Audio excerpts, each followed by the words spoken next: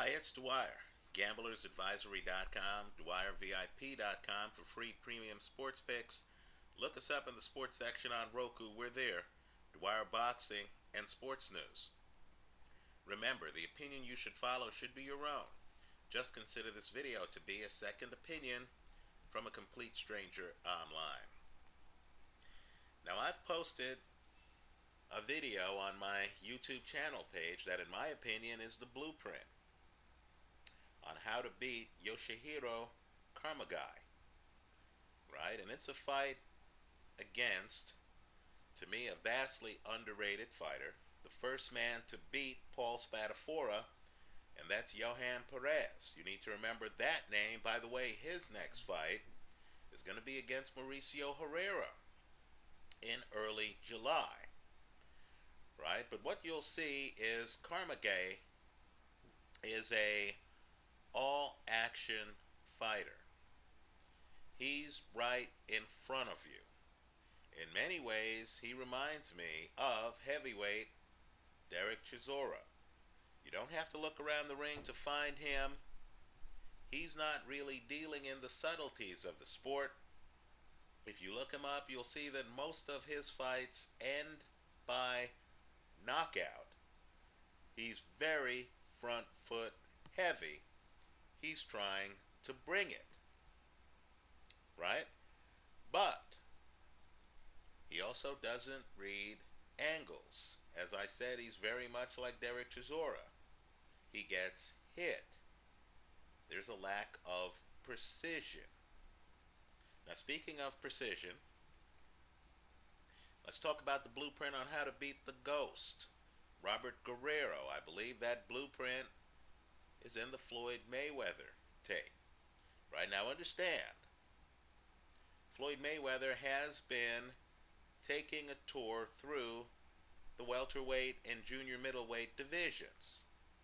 We have a tendency in looking at a Mayweather fight in which Mayweather takes over the fight, dominates the fight, wins the fight by several rounds. You look at the CompuBox numbers, you see that Mayweather has landed typically 50% or more of his power shots, and then there's a tendency to think that his opponent is overrated. Far from it. If you look at the Mayweather-Guerrero tape, you're going to see that two things separate the two fighters, right? One is foot speed. Mayweather is able to do his work and then walk away from Robert Guerrero. Right? Mayweather can get on his back foot and can move when he wants. There's no foot speed issue in the Kamegai versus Guerrero fight, right? Because Kamegai's not using the ring like Floyd Mayweather. He's going to be right in front of Robert Guerrero, right? He's not going to be using angles. So throw the foot speed issue of the Guerrero-Mayweather fight off the table. Let me also say, too, that there's a second factor, to me, that separated Mayweather from Guerrero, right? And that's Mayweather's ability. Don't sell it short. In leading with power shots in that particular fight, it was Mayweather's ability to surgically time and land a straight lead right hand. Right? Understand, Mayweather, like Kamegai, is right-handed. His right hand is his power shot. Right? He also has a great left hook up front. But understand, many fighters, just to get a rhythm, need to touch you with a jab or need to bounce before they throw their power shot. With Floyd Mayweather, he was able to get it off without a tell time and time again on Robert Guerrero. The pattern of that fight was that the two men would face each other. Mayweather would pop Guerrero with a straight lead right hand and then would move away. Kamegai doesn't have that level of precision. He just doesn't. right? Let me talk about another fighter who I think's underrated, and that's Orlando Salido, right? This fight's one of my favorite fights. It's Orlando Salido using volume to beat Robert Guerrero, right? Now, if you believe Kamegai has a chance in this fight, you're going to be interested in the Orlando Salido fight. But understand, Salido, like Mayweather, to me is more advanced than Kamegai. Salido is defensively different. You'll notice Kamegai is all or nothing. In other words, when the bullets start flying, he has his hands up like this. Right? He has them on his cheeks or rabbit ears, whatever you want to call them. He has his hands up like this. Right? And he stops throwing punches. He just kind of has his hands up and he watches you. Occasionally, he'll try to move his upper body a little bit. That's very different than, to me, the more advanced Orlando Salido. I believe it's more advanced to be able to be defensive while throwing punches.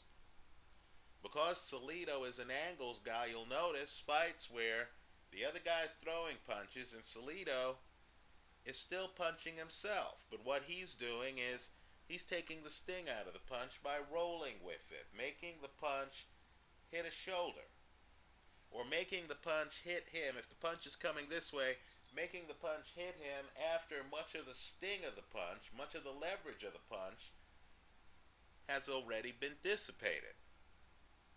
Right? And then, of course, Salido, the guys who roll and who continue to throw punches, they see the game differently than someone like Kamegai, who just stops fighting, tries to get in close while you're throwing punches. Understand, you can control the volume of a guy like Kamegai, because you'll know if you're pumping a jab, there's a chance he might just stop throwing punches. Right? You can't do that against Orlando Salido, because you're throwing a jab and he's backing away from the jab, but he's leaning and he's trying to get under the jab. I expect Robert Guerrero to win this fight. I believe Kamegai only has a puncher's chance. I think Guerrero, who's much better than advertised, is going to find a fighter right in front of him.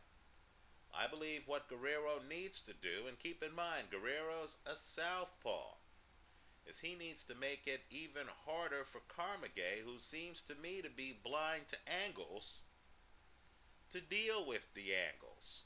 Right? He needs to keep a little cushion between himself and Kamegai, just like Johan Perez did.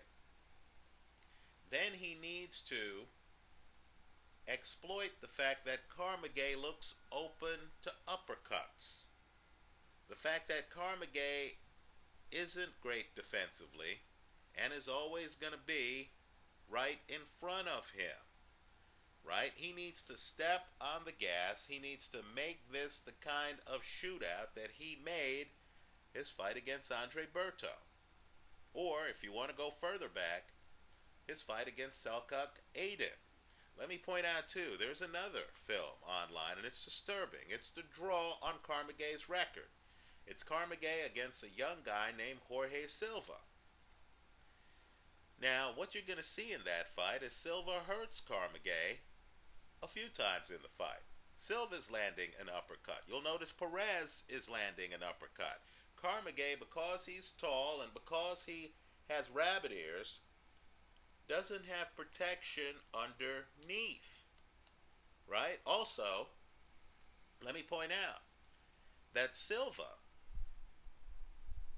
has been knocked out multiple times. Not knocked down. I'm saying knocked out multiple times by less than elite opposition since getting a draw with Kamegai. Right? These two men haven't fought remotely the same level of competition. Guerrero has fought Mayweather, has fought Salido, has fought Joel Casamayor, right? Has fought Selçuk Aydin, has fought Andre Berto. Kamegai, by contrast, hasn't. The best person on Kamegai's resume is Yohan Perez, and he lost that fight.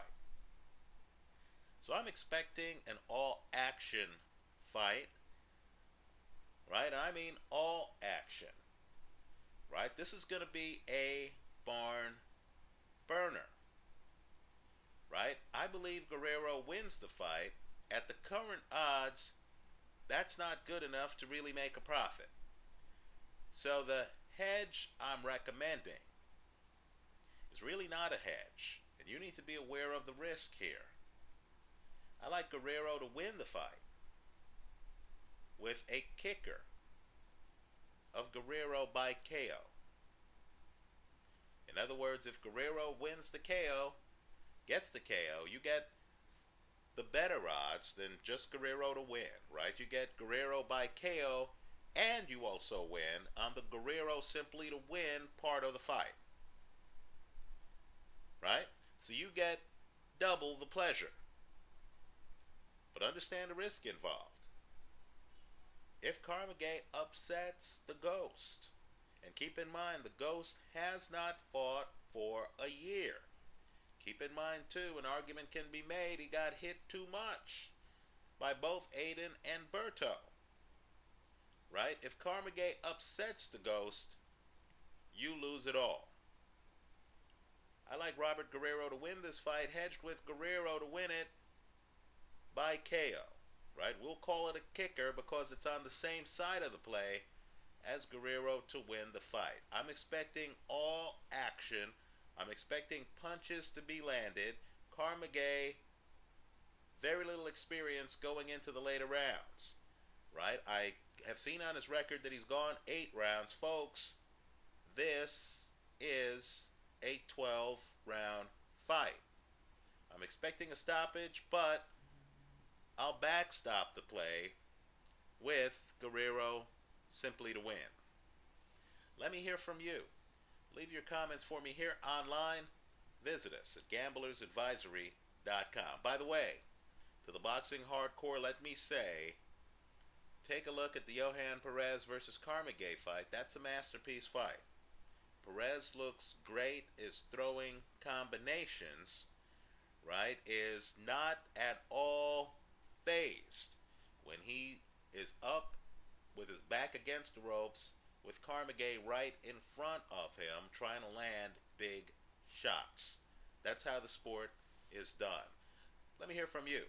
Thanks for stopping by.